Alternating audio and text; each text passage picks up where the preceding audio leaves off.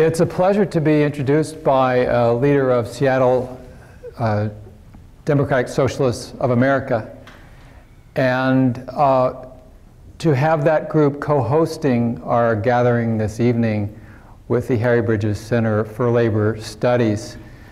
You know, in our culture, when you use the expression "that's history," it's usually a dismissive term. But history is how we got to where we are. And I think in this context of trying to understand as clearly as we can where the Democratic Party is now, where it came from, and where it might be created to go in the future, it's helpful to go back, say about 8 decades to Madison Square Garden in 1936, when Franklin Delano Roosevelt stood in front of the crowd and talked about the oligarchs of the era, the wealthy, the rich, the manipulators who were accustomed to running the major institutions and the economy of the country. And 4 years into his presidency, FDR said of those oligarchs and wealthy interests, "They hate me and I welcome their hatred." So fast forward to, let's say, 2012, when another Democratic president was running for re-election. And Barack Obama at that point didn't quite say it this way, but he pretty much conveyed through his words and actions that the wealthy of this decade maybe didn't like him too much. Maybe on Wall Street he wasn't tremendously popular, but the message was, maybe they don't like me, but I want them to like me. And that is a crystal clear contrast between a high point of Democratic Party leadership in relationship to Wall Street and the wealthy in the 1930s. And the era that we live in today, the conciliatory suck-up policies from the top of the Democratic Party towards Wall Street, the big banks, and the oligarchy. And that is, unfortunately, in 2018, the situation that we find ourselves in today, where de facto there is a tacit sense of a division of labor from the top of the Democratic Party nationally, that working people, people of color, labor, organized and unorganized, we have a very important role, make no mistake. We should support Democratic Party candidates. We should send in money. We should canvass. If we're dedicated enough, we should go door to door. We should turn out and vote. That is our job. And the job of the big donor class on Wall Street is to constrain the policies that will be pursued and advanced by the Democratic Party leadership. And this is a, as I say, tacit concept of how this party moves forward. So if we were to do a retrospective, the old joke that somebody took a speed reading course and then read War and Peace and then gave the book report, and the entire book report was the following: it's about Russia. So you don't want to compress too much or read history too fast or anything too fast. But still in all, we do want to see the contours of what's happened since the 30s, when, not coincidentally, FDR was talking in that way, and the labor movement gathered tremendous speed that changed the history of this country, the contours of development of our society from that day to this. And as FDR was said to have told people who came to him, such as A. Philip Randolph, leaders of civic organizations and labor movements, "Make me do it." And people made him do it. It wasn't because he was just such a tremendously nice guy. Of course, he was a wealthy guy, but social movements made that happen. Right? And so by 1948, whatever his militarism and so forth, President Truman saw absolutely, truly universal health care as a goal, and there was the sense that the New Deal was not something to strangle and asphyxiate, but something to be advanced, to be put forward, to build on. And sometimes there's a misconception that Social Security came out of the Great Society. Of course, it did not. It came out of the 30s. It came because working people and wannabe working people fought for Social Security. And so then we can go through the 50s, and even when Eisenhower was supporting what? Or under that era, a 90% marginal tax rate for the wealthy, which would now be considered, forget about Marxist. If we advance that now, we'd be told we were like Leninist Maoists, to talk about the return to the 50s rate. And then 1964 and 65, not coincidentally, with this huge tide of the civil rights movement, we got Medicare. I'm just about old enough, I am old enough to remember the debates in 1964 and 65 about this new idea called Medicare. And it was roundly denounced by the right wing and by conservative Democrats, as that's socialism. We can't have this thing called Medicare, it's socialism. But there was a mobilization, there was a constituency, and there was a receptivity, and in many ways a willingness to provide leadership from top Democrats to make Medicare a reality, things that now people take, unfortunately, for granted as it's under attack from the Republican Party and some of the Democratic Party's so-called leadership as well. And then in the 1970s, we had this gradual erosion. You'll remember, perhaps, that when Ted Kennedy in the late 1970s announced he was going to run for president, challenge a sitting president, right? Jimmy Carter, who didn't appreciate it, and there was this famous interview on CBS with Ted Kennedy, and he was asked, well, why do you want to be president? And his answer was so fumbly that it sank his effort to win the nomination instead of Jimmy Carter for the 1980 convention. But if you look at what happened in the first 2 years and the last 2 years of the Carter administration, you saw an escalation of military spending, and you saw one cut after another for domestic social programs.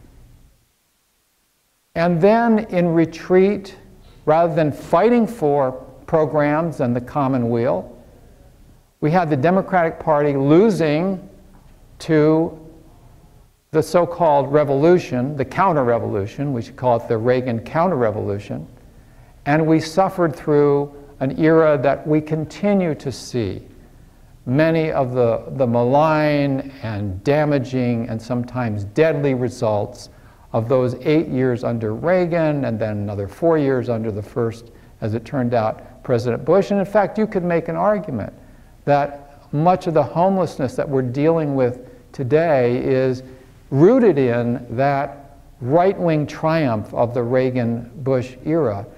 And what was the response to that?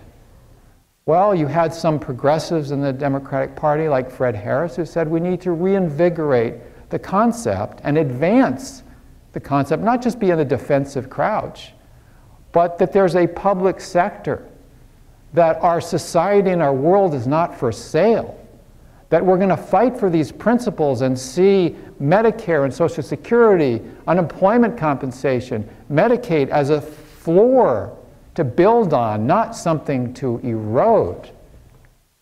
But instead, we had the pilgrimage to the wealthy home in Virginia of Pamela Harriman. And the pilgrimage was won by a fella named Bill Clinton. And the New Democrats were born with a lot of think tank funding and media support.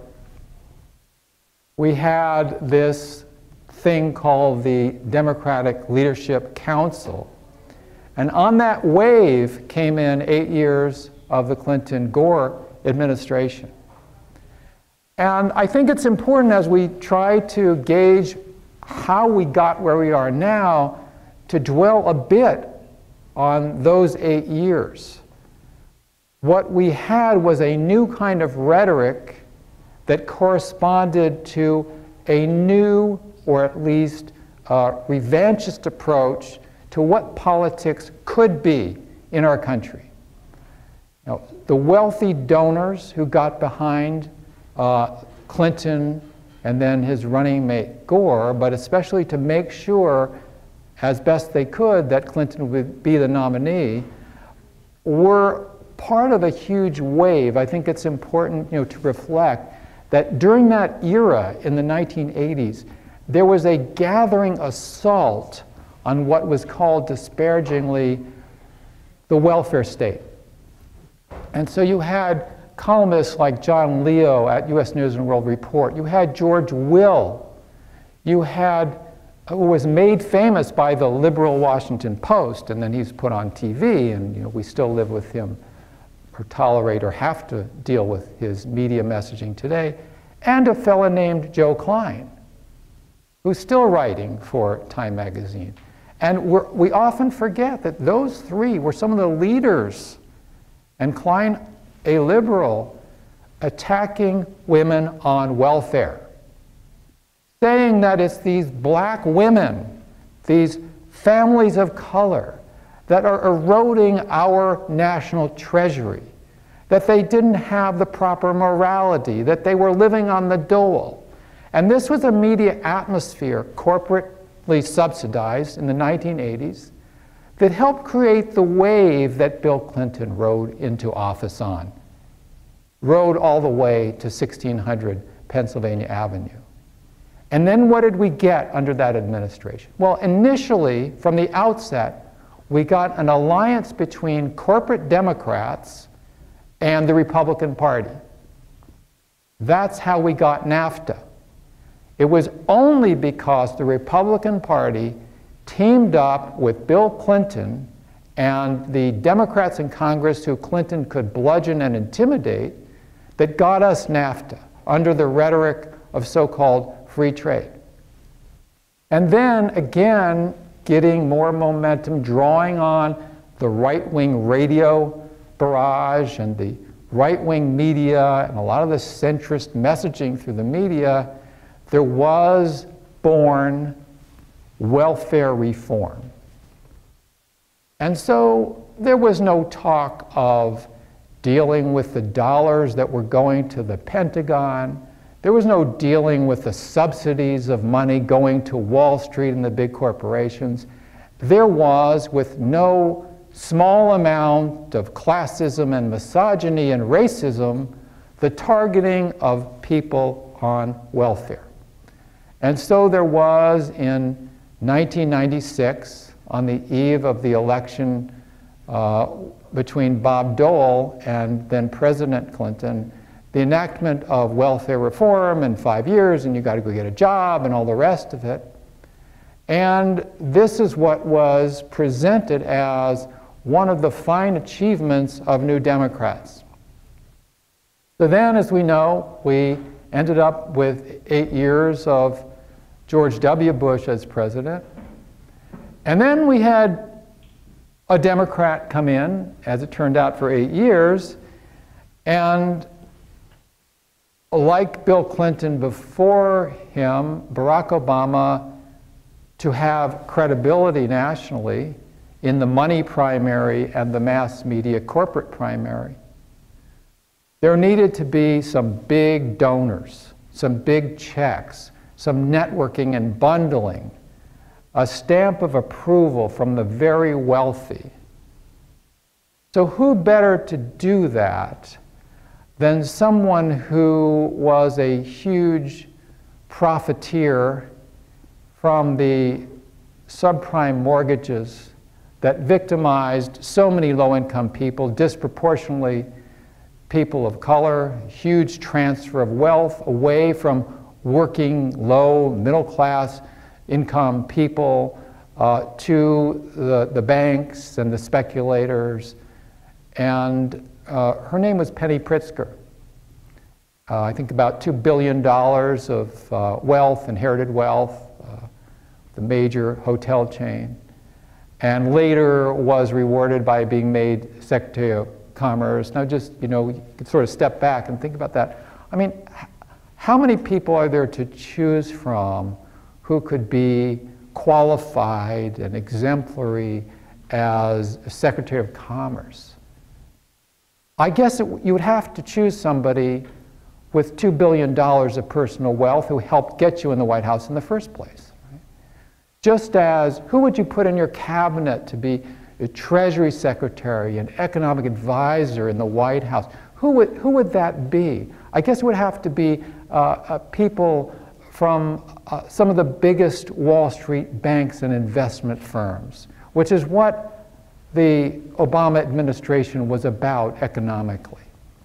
And so as the rising tide of anger, of frustration, with increases in healthcare costs, with college tuition going through the roof, with people losing their homes, the Democratic Party in power rescued the big banks, but not people whose houses were underwater, and conveyed a profound message. That's the dual-track messaging that unfortunately we got then 8 years later from the 2016 Democratic presidential nominee, which is, we're with you. We're with you, low-income people. We're with you, middle-class people. We're with you, women who are suffering from the feminization of poverty. We're with you, children, and you elderly, and you retired people who are wondering how you're going to pay your bills or buy your medicine. We're with you, and we're going to make sure that the banks and the Wall Street firms like us. And that was going along just swimmingly, which is cheer-led, that kind of outlook is cheer-led overwhelmingly by the mass media, the corporate-owned and operated and advertised media. And I include in that category the corporate subsidized and underwritten media such as All Things Considered, Morning Edition, the NewsHour on PBS. These are entities, these are, let's be blunt about it, propaganda systems. And if you pull the thread on these messages, it was always since the 80s. The Democratic Party is too far left. It needs to move to the center, right? And in the name of the center, there's a tremendous propaganda barrage. See, we've been brainwashed, the news media brainwashed us to believe if it's the center, perhaps what C. Wright Mills quite correctly called the crackpot realism, the center. If it's the center, it's not propaganda. You know? If it's the center that supports Wall Street, it's not propaganda. It's only people who are beyond there that are propagandists. But that messaging that has been very powerful since the 80s, that the Democratic Party has to move to the center because it's on the fringe to really support working people and want to be working people, that was incorporated, accepted, and was used to play to the gallery by the Obama administration and the Democratic Party leadership on Capitol Hill. And so that was the cheering squad. That was the gallery that was being satisfied by that sort of rhetoric and policy in the first years of the Obama administration. The press corps in Washington, except the right-wing press corps, but generally there was a lot of support. I mean, let's face it, the Obama administration was well-liked and well-supported. It wasn't like these extremists in the Democratic Party like Dennis Kucinich or the outliers like a Bernie Sanders. No, it was Barack Obama who understood that you needed to be in the center, whatever that is, because that was the formula to have success electorally. And as it turned out, this is a sort of a paradigm, but also a paradox for how we've been conditioned, including myself, for most of our political lives, to think of a political spectrum as horizontal line left-right. And then where do you fit on that spectrum? Where do you fit between the right wing and the left wing and somewhere in between? It's very neat, it's very tidy. I think it used to work better in the past than it does now. But then you look at certain issues like trade, like these corporate trade pacts, like NAFTA, like as those of us who were in the streets in Seattle at the end of 1999 outside the WTO, and I was glad to be one of those thousands blockading the WTO here in this city in Seattle, that whether it's NAFTA or WTO, we have, or other attempts to systematize corporate domination of the economies internationally, there was this attitude that this could be the formula because this was the sane way to organize economic relations. So this was the conventional wisdom. Democratic Party, mass media, etc. The only problem, or the huge problem, was that more and more people were suffering under this kind of regimen. And it came to be, in a sense, the political elites more and more were conveying, and the mass media to a large degree, were conveying to people sitting at home, anywhere, who are you going to believe, us or your own eyes? People hear, oh, the economy's doing really well. But then they would sit at the kitchen table and think, what the hell are we going to do? Look at these bills coming in. Our kids want to go to college. Look at these rising costs. What about health care? All these issues. And so the disconnect began to grow. And there were rumblings, there were huge rumblings.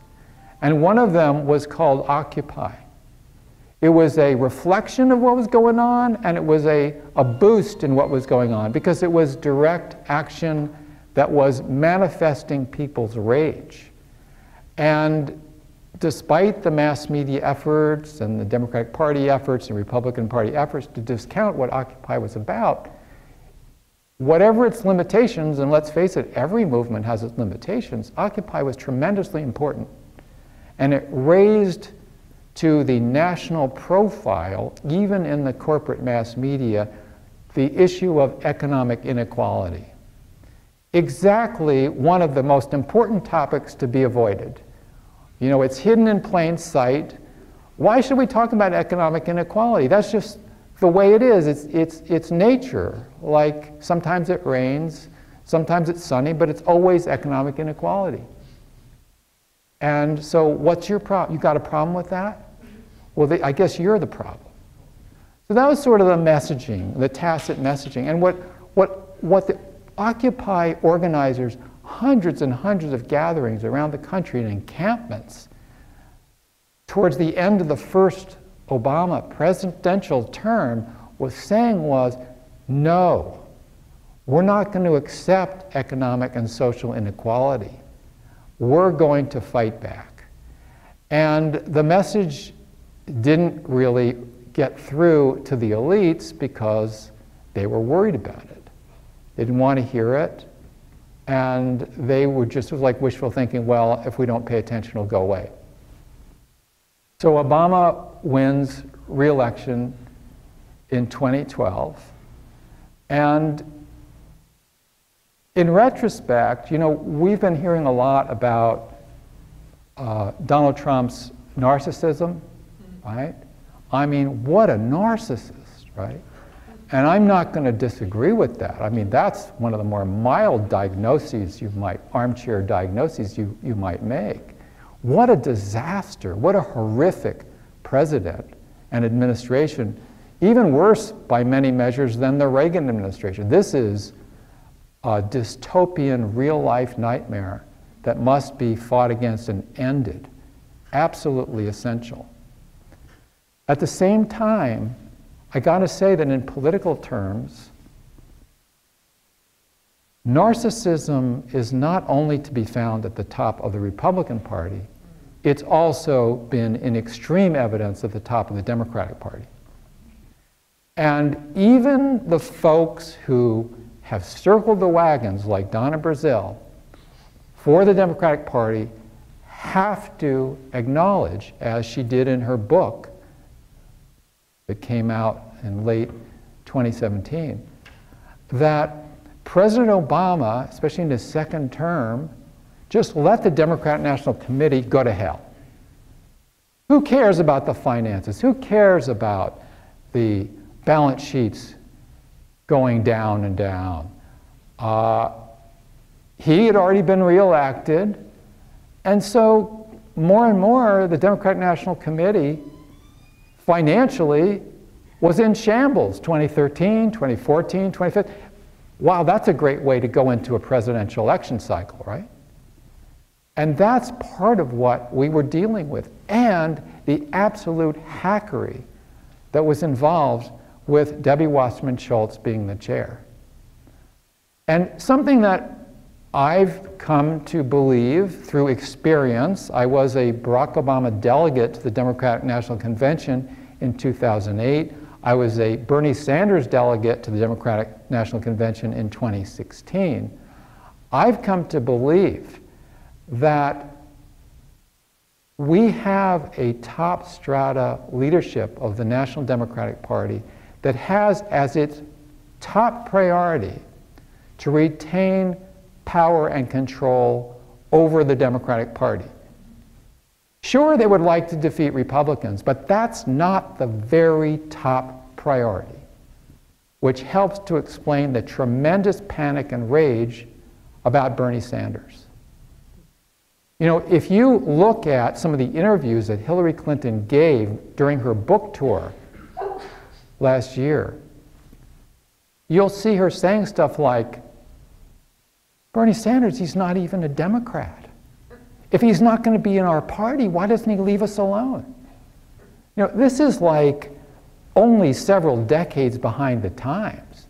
You know, that's the political equivalent of saying, gee, I hope someday people can carry around telephones that they can call people on. If you look at the numbers, and we talk about this in our autopsy, and by the way, although I'm saying it differently in many respects than what comes across in the autopsy, I want to say that a lot of the points I've been making are in this document, Autopsy, the Democratic Party in Crisis. And all of that document is online at democraticautopsy.org. And so if you look at the trajectory of events, I think those events bear out a comment that Bernie Sanders made to a reporter for the New York Times Magazine about a year ago, so several months after the 2016 general election. And Bernie said, there are people in the Democratic Party, by which he was clearly referring to in the leadership of the Democratic Party, who don't mind being on the Titanic as long as they have a first-class cabin. And that speaks to the class nature of control of this party. If you get real about how all this functions, you see a tremendous amount of money changing hands. Now, I went to the Unity Reform Commission final meeting of the Democratic Party the end of last year, so very late in 2017. I went with two other co-authors of the autopsy report, which was done independently. It was supported by rootsaction.org. It took months and months to put together. And after we issued the report, we then attended this, what was essentially the final meeting of the Unity Reform Commission of the Democratic Party. And we found that there were people on that commission who themselves had received very large retainers as consultants from the party. And then they were discussing whether there should be transparency and restrictions on money that goes to consultants for the Democratic Party. It's a huge, for the vendors, the consultants, it's a huge ongoing source of funds. Plus, you have this history. I mean, Tom Daschle is a great example. Howard Dean is a great example. People who have been in the leadership on Capitol Hill and DNC chairs and top officials. Then they go off and they make a killing serving the corporate hospital, pharmaceutical insurance industries, for instance, making fortunes. And this is part of the regular gestalt. Now, if they are top officials, if they're members of Congress or they're high up in the DNC, and they're fighting the corporate insurance companies instead of sucking up to them, it's going to curb their income later on when they, or if they try to go through the revolving door. So this is part of the political economy of the Democratic Party. This is a lot of what we're dealing with. And it is an entry point to the underlying, I think, in some ways, the most fundamental contradiction of the Democratic Party, which continues in 2018. And it's no coincidence that the first section of the autopsy report is about corporate power and the party. And I think it's important to note that the events in November of 2016, which continued to be catastrophic, you know, whether you want to cite Tom Perez or the chair of the DNC or Nancy Pelosi, or whether you want to cite Noam Chomsky, they're all correct in this sense, that the Trump administration is an absolute catastrophe in ways too many for us to cover in one evening. So that is a reality. At the same time, we can look at ways in which the Democratic Party has responded without dealing with the fundamental issues of class power, of corporate power, of economic elitism.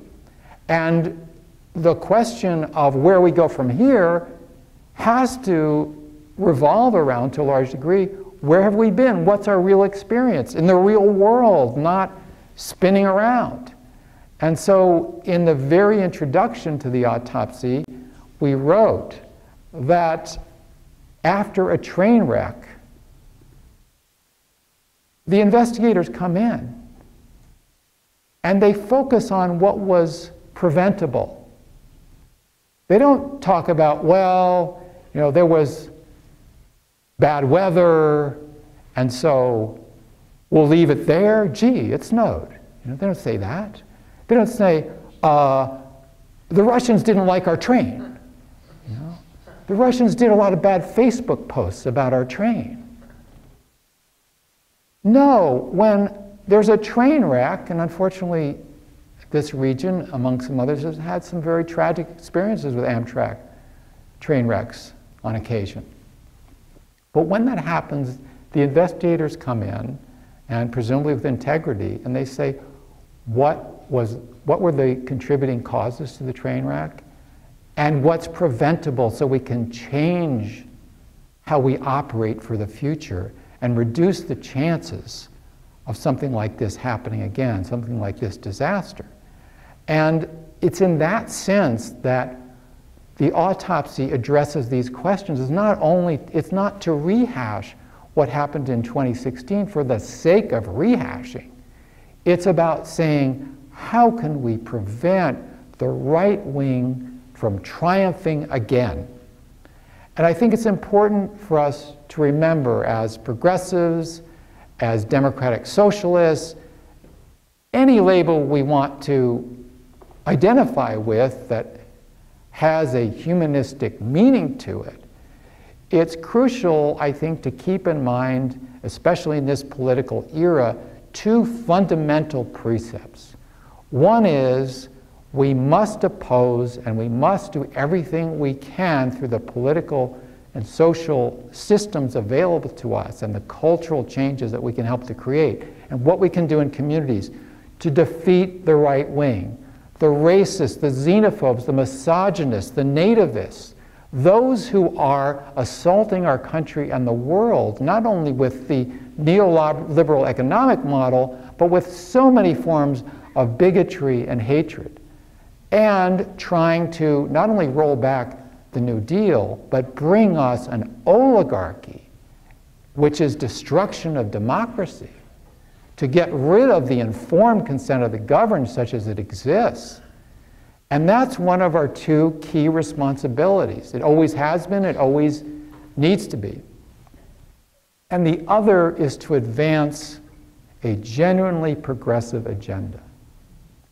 And because of this now largely mythical, certainly deceptive, linear horizontal line where we've been told, okay, there's the left and the right, and since the right is ascendant, you better move to the center, we often have been conditioned by mass media and Democratic Party leaders and the pundits and MSNBC, which I think might be better called MSDNC. We've been conditioned to believe, oh, well, we better move that way because we better keep giving ground to the right wing, because that's not the real politics anymore, and the populism, when it's closed off in a progressive direction, did anybody in the world think that Hillary Clinton was a populist candidate? That's oxymoronic. So you close off the avenue for populism and rage against the power structure in a progressive direction, and so what do you leave? Well, on your right, as the saying goes, you just leave the only door open for the racists and the bigots who have congregated around and been exploited by people like Donald Trump and Jeff Sessions and Paul Ryan and all the rest of it. And so how we think about it then helps to prefigure what we think we can do about it. And one of, I think, the many profound points that Bernie Sanders made and continues to make, not only analytically, but in how he proceeded in the campaign for president in 2016, was to explode that paradigm, that constricting paradigm, and to say, in effect, no, if you want to defeat the right wing, don't keep moderating and watering down your message.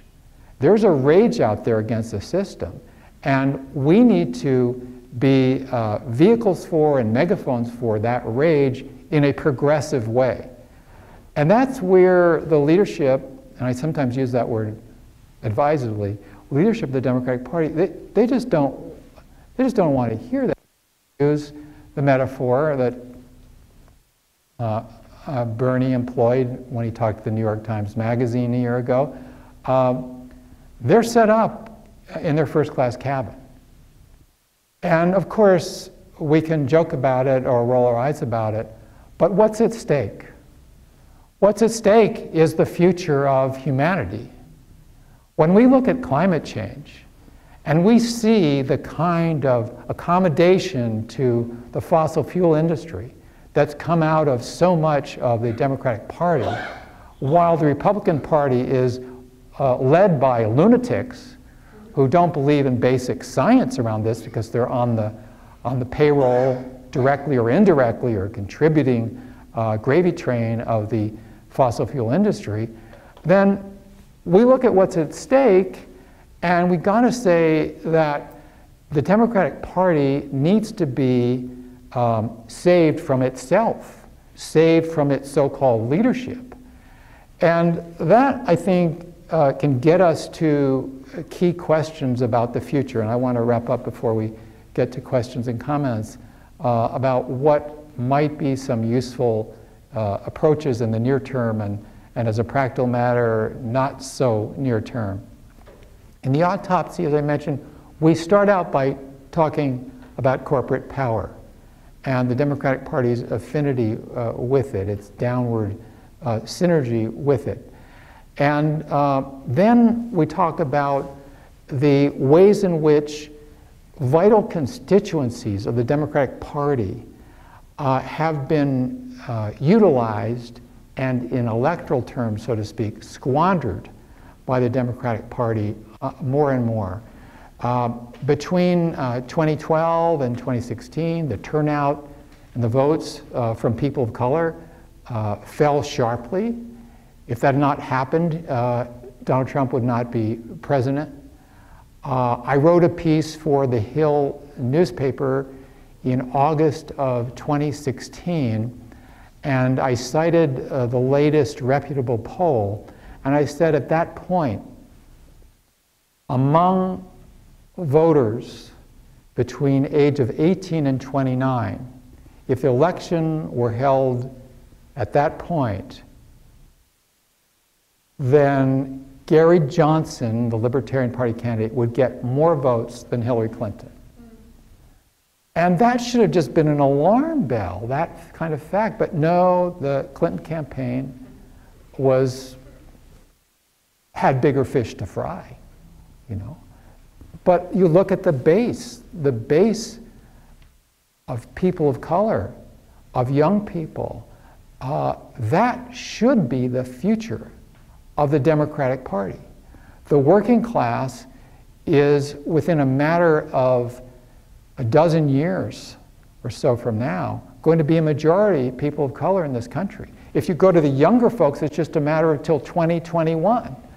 And yet it's a sort of take people for granted sort of thing, a pat on the head, condescension. Yeah, we know you're going to come out and vote, but if you don't give people something to vote for that's inspiring, then you're not going to get very far. And as we look ahead to the midterm elections at the end of this year, and then the presidential cycle ending in November of 2020, this is really all up for grabs. There has been, as we wrote about in the chapter on democracy and the party in the Autopsy report, a really strong chapter written by a civil rights attorney named Pia Gallegos, who practices in New Mexico. The existence of superdelegates is part of the anti-democratic character of the selection process. You know, 15%, fully 15% of the delegates are just sort of anointed. They're party officials, they're Democrats in the House and Senate. They're not elected, you know, for that purpose at all, and yet they get to vote for who's the president, presidential nominee. And it's even worse than that, because as you'll remember, before a single vote was cast in a primary or caucus for the 2016 nomination for president of the Democratic Party, Hillary Clinton was way ahead. You watch CNN and the crawl underneath. Hillary Clinton way ahead of Bernie Sanders in delegate count. How did that happen? How did it happen when nobody voted yet for a nominee? And it happened because there were superdelegates. And you had fully half of the superdelegates, like more than 300 of them, had already lined up and declared they were going to vote for Hillary Clinton before anybody voted. I think Bernie had like 3, you know, because the establishment had its thumbs on the scale. That's the way they were manipulating.